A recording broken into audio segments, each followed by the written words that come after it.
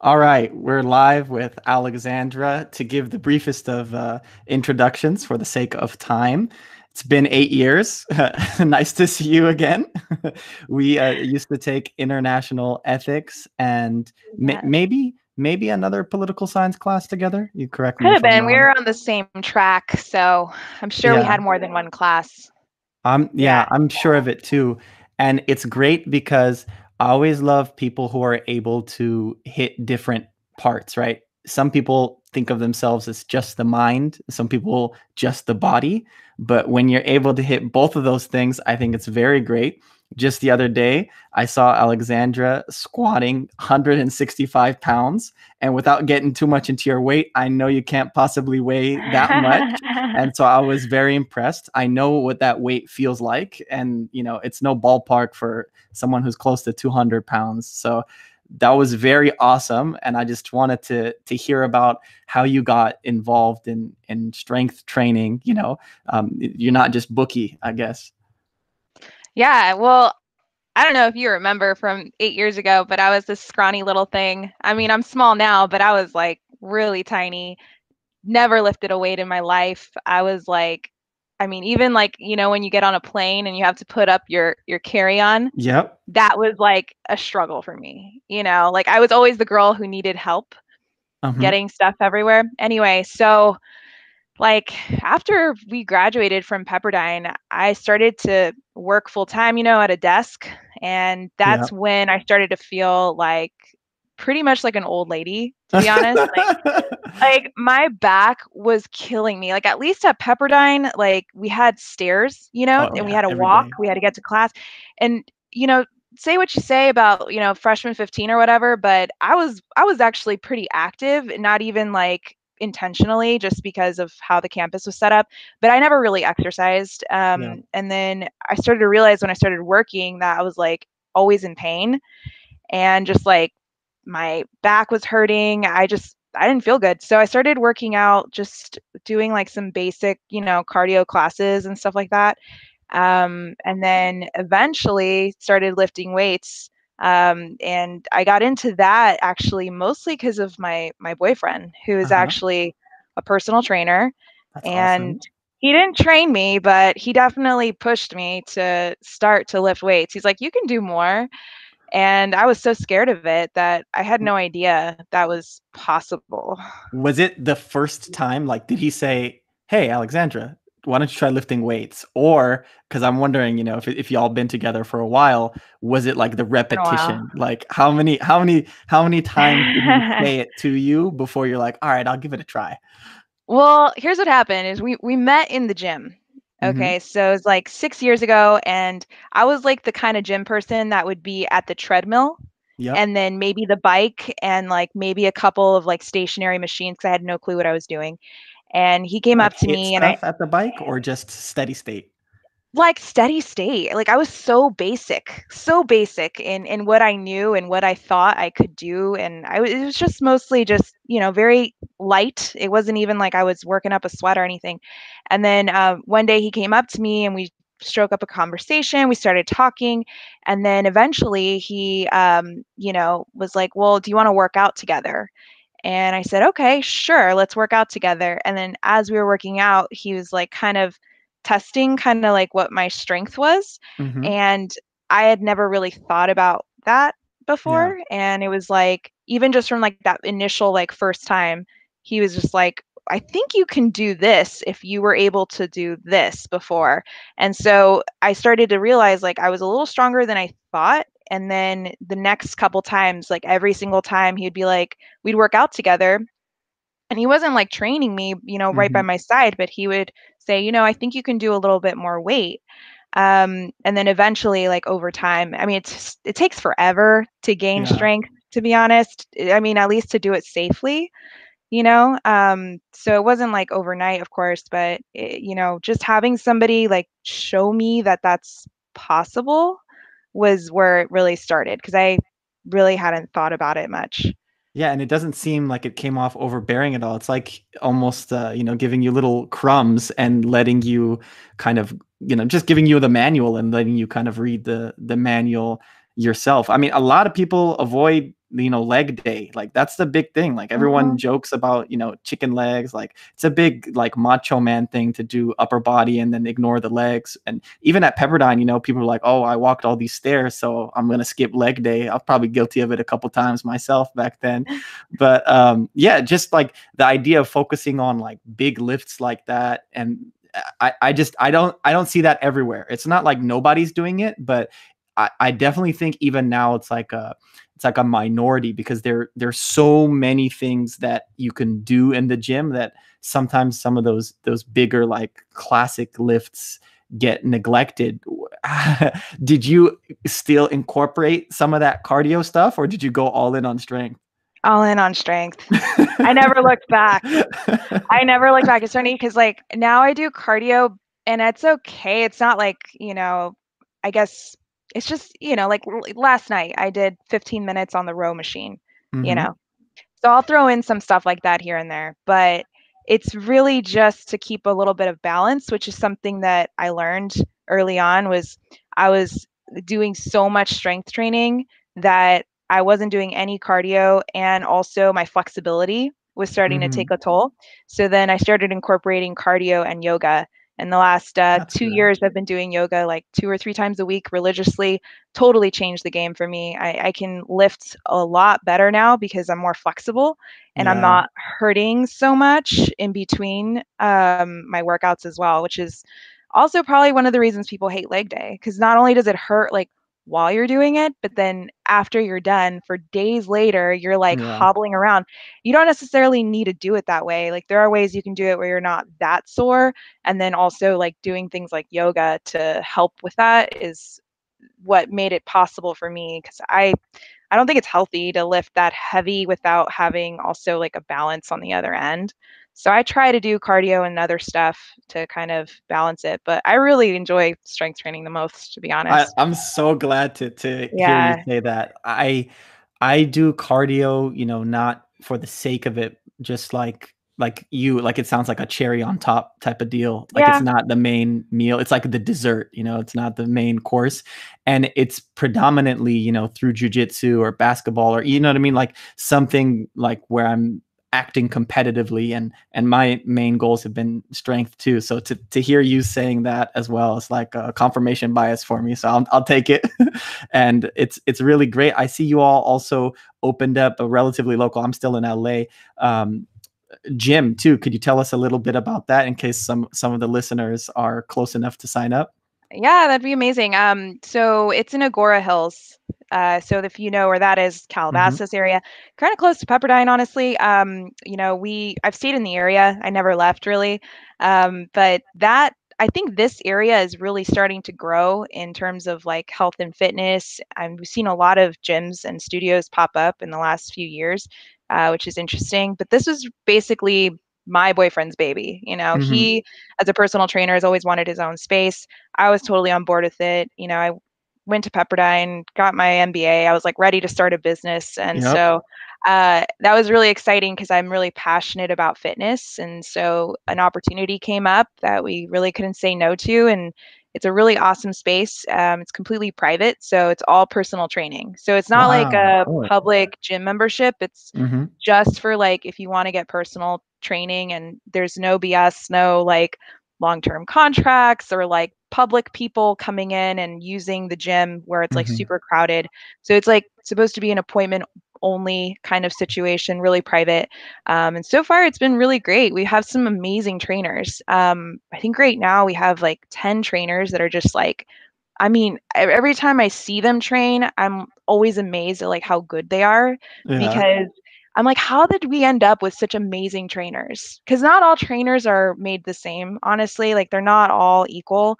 But man, they're really good. They always impress me. And I'm not a trainer myself, but I can Hmm. definitely appreciate that kind of career and taking that path. They work with all kinds of people. It's really really cool what they're doing. A lot of transformations happening. And it's pretty recent. We just opened up. It's like 6 months ago. So most of Yeah. the time it was kind of coronavirus, but I was just gonna get you. Yeah, you read my mind. I don't know if it's like an over talked about subject. I know you got to head out soon, but maybe you could close on your thoughts on like, have y'all been I know you're not the coach, but have you been telecoaching? And you said you got your yeah. MBA. A lot of MBAs I know actually use it to get into like larger corporations. I don't meet that many who are into entrepreneurship, which is another thing I'm passionate about. So the fact that you're into strength and entrepreneurship is really cool. But I imagine because you have a little bit of the subject matter knowledge, 6 years now, you said you've been working at it in addition to the business side, how is it adjusted in the midst of Corona? Yeah, it's tough, so a lot of FaceTime, which Hmm. unfortunately is just not really the same experience. So, FaceTime was definitely a way that a lot of people were getting training during this time and keeping consistent. I was actually really impressed because I thought as soon as this happened, people would be like, nope, not going to do anything. And I know a lot of people probably did that, but at least the people who were really committed to their trainers and to their health, they stuck with it. And in fact, I even heard some of them say it was harder to do over FaceTime. Wow. And I think that might be because of the type of workouts you have to do with somebody who just doesn't have equipment. Yeah. At their So home. Yeah. at their home, like you have to do, I mean, it takes so much adjusting to be able to accommodate somebody in their own home. But you know what? They did it and it worked, Hmm. and trainers had to be super creative. Yep. We had some clients still coming to the gym just very sparingly by appointment only. The whole world of like disinfecting has totally changed. It's something that no one was really prepared for, and like not something that was considered really that much when we were thinking about opening up a gym. Because like you think about, okay, keeping it clean, but now this new level of cleanliness is it's, I mean, frankly it's kind of hard to keep up with, but I Yeah. understand it, of course. But it's like a new thing that gyms are just struggling with, I think, is how do you do that, because it's especially larger gyms where they have constantly people. At least this one, it's pretty private, so it's easier to maintain. But man, I've just heard stories of people trying to go back to their gyms, and it's like you have to make an appointment. It's I don't know how Yeah. has it That's been going to huge for cost. you? Well, Where are you working out from home? Because I yeah. see So your I'm a Instagram posts. Yeah, yeah, yeah. I'm a home gym rat. So in terms of strength training, what I did is I'm guilty of like not really doing anything for martial arts. And part of that is like, the social distancing. It's like I don't live with anybody that I'm gonna do martial arts with, like do submission holds on or anything like that. You're And like a little dummy. yeah, people sell dummies, and I thought about That's doing so that. weird. And I've joked around. I work in schools too, and like I did a video one time where I did a triangle choke or submission on like a giant teddy bear, and I do that with pillows and stuff sometimes, just a little practice because you need to do something. It's been 3 months Yeah. now though since I have not basically sparred in martial arts. So what I did is I turned up my strength routine. I had a 35-pound kettlebell that I was using for a while, but then I moved just temporarily for Corona. And during this time, what I had at this place is my deadlifting bar and then my push-ups. So I've been mostly doing like deadlifting and push-ups for like 12 weeks. And I had such a hard time getting a new kettlebell. And then finally I was able to, after the longest, order one. And so I got a new 45-pound one. So I just Nice. started doing that. So I've been doing this workout that includes like plyometric, like jumping push-ups with your feet and the front too, in addition to the kettlebell swings. And that's what I've been transitioning to. But I always have like my bar ready to do deadlifts. I don't have like a proper squat rack at home, so I can't do like a proper squat, but I could do Mm. like a kettlebell squat for more reps, or I could do a lighter weight of front squats because that's easier because I don't have to worry about like falling down backwards or in any weird ways. So I'm definitely guilty of like falling off in one sense, but I'm overcompensating in the other side. So Yeah, we'll see what that looks you like. just have to adjust. Basically, I mean, at least from what I've found is there are ways to still be active and work out, but Hmm. you're obviously going to always miss having the weights if that's what you're used to. Yeah. Do you So have like a home gym setup too, or you like still going into the no, I've private? just been well, I'm fortunate enough to just be able to go in Yeah, to that. yeah, of I didn't course. really have to adjust, which was like pretty amazing. In fact, I think I've gotten stronger during this quarantine, That's and amazing. which is awesome. And I'm working really to get stronger. It's so funny too, because like I think my mom was asking me, she's like, "What are you doing this for? Like, Yeah. why are you doing this?" And I'm just like, "Because I love doing it. You know, Hmm. it's there's something satisfying about getting stronger, meeting goals. And like I think for a woman especially, it's like extra empowering to be able to know that like you can be strong enough to do it.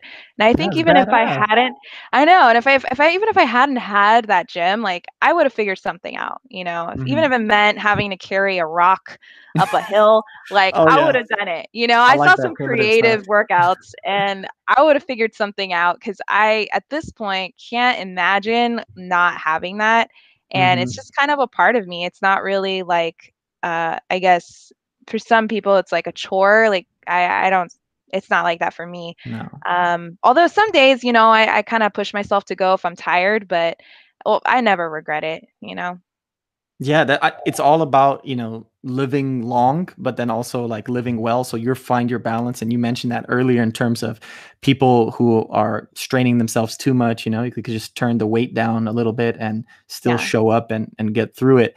But I really liked how you began. Like you began by talking about sometimes people sift through job descriptions and they skip over little things like it says must be able to carry 25 pounds, must be able to carry 40 pounds.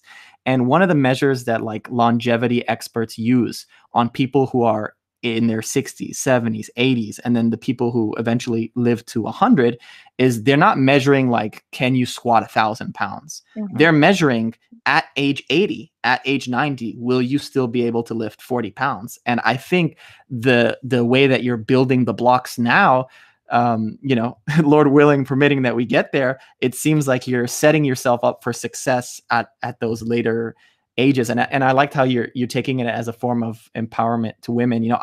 I'm always trying to like give people examples and encourage people, but sometimes it just comes off too preachy and they'll don't want to hear it. So I think like Totally. sometimes like these types of testimonies that you're given, I think might be able to be that little straw on the back that gets somebody to break that camel and begin their strength training. And I really like the scale of it too. The way I've only seen a couple gyms like that before, one in the Valley and then one in the Fairfax area where it's like appointment only. That's a real like strong way to be building your base. So like you're going to be surviving the things. I don't know if you're familiar with Nassim Nicholas Taleb, but he has this idea that he calls anti-fragile or anti-fragility. And he Hmm. says that fragile people are those who are worse off when chaos or disorder comes. He says the robust are those who just survive. And then the people who actually gain from disorder, who gain from chaos, he calls them anti-fragile. And that's what that's what you're doing. Is like, do you say, "Oh, everyone's got these Corona blues," and you're like, "Well, I got stronger." Like, that's Yeah. that's a great message. Yeah, and I think, you know, it's not always easy for people to get into that mentality, to get into that habit of starting something new like that. It could seem really intimidating. And it doesn't have to be like that much of a, you know, all or nothing kind of thing. Hmm. Like you said, gradually getting into it, having a trainer is awesome. I mean, honestly, if I didn't have my boyfriend looking at what I was doing, I would have never felt comfortable Hmm. doing like getting into that. Like if you're looking to really start getting serious, training's the way to go. And that's why we wanted to do this, because we figured out that, you know, people who need a trainer or who get a trainer, they always have more success than doing it on their own. And it's just it's having that person there to like tell you or just confirm that push you to reach more and more limits, but like at a gradual pace is something that a lot of people can't really do on their own or shouldn't do on their own. So, yeah, I mean, we're hoping that, you know, from this, people will just, you know, be ready to jump back in post quarantine if they haven't already, So, but even so, like I said, we've seen like surprisingly a lot of people who were working with us just continue throughout this time. Like I know a lot of people That's who did awesome. get stronger through quarantine. It's amazing. So if they could do it through quarantine at home, now that we're starting to open things up and gyms are open, there's no excuse. We Oh, can are we can y'all opening all up fully pretty soon, or? we have been. That's We've great. been open for a week officially, and it's really encouraging to see people excited to be back in an actual gym and to have seen them go through all of quarantine and have like actually stuck with their goals and their plans. Not everybody did, but I was surprised that so many did, to be honest. Mhm. So it's exciting. Yeah.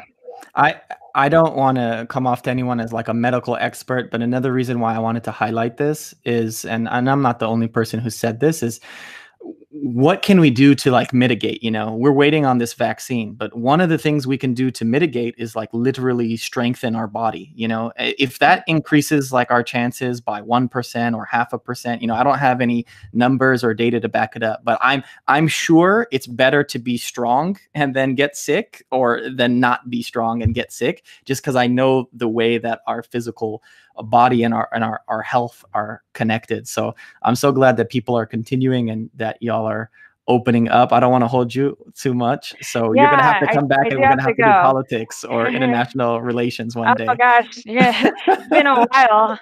It's okay. We You did. you dust We the always ball. had some good conversations, though. That's what I remember about you most. Is like that class was especially good for having those really philosophical conversations about ethics. Hmm. Always a good time to have like that kind of talk with somebody like you. Yeah, It's. we I'm were really were you a glad. senior? You were a senior too, right? We were Yeah, the same yeah. year. Yeah, Oh, we no, were no, no. I or was I was a year before. I was junior, technically. Well, okay, I okay, I graduated in 3 years, so I guess I was sort of a senior, but okay. You were gifted. um no, I was just not wanting to pay for another year of college. Hey, finesse. Like other people should have did that. Yeah, and that was in the home too. So there's a Yeah. theme. Home ethics, home gym for me, but y'all got your own private training, which is it's almost like a halfway between a home gym and like a mega gym. Be like with that vibe, with that scale, that kind of Yeah, personally tailored plans for everyone there. totally, totally. And I think that's how most people see results is when it's like at that scale versus like you're just like a number or somebody walking into a big gym and you don't even know where to go first or what to do and you're kind of like wandering around trying to fight for a machine. I think especially for people just starting, it's totally the way to go. It's like private training. Yeah, that's awesome. Even I like would not be able to do the things that I do by myself if I didn't originally get trained by how many football coaches and how many weightlifting coaches, in high school and stuff. So that's so awesome. Thank you for joining me. And whenever you have more time, hit me up and Yeah, we'll get into it. thanks for having me. Of course, of course. Have a good one. Take care. Bye.